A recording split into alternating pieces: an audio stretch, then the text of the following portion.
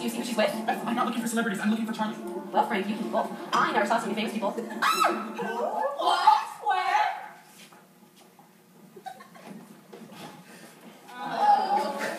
What do you say? I don't know, I haven't talked to him yet. But I don't think he invited us here because he thought we'd fit in. I'm sure more now than ever that he wants to stop shit show. I'm sure too. Well, it's not be too sure. I just had the pastry concession. You're supposed to be the one handling the business. I'm handling it, Charlie. You wait. These last 3 years we've spent writing are finally gonna pay off.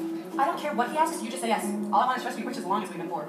Beth, there are a lot of sophisticated people here. Oh God, if I know that, I would have worn earrings. What's going on?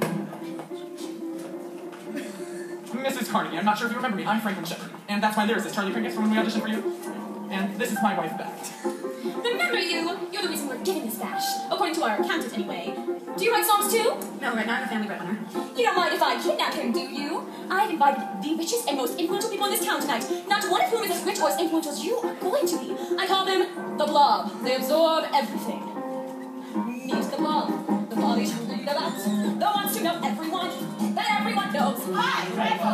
Meet the Blob. Not many and yet. Oh, right! You never see one. I know. They come as a set.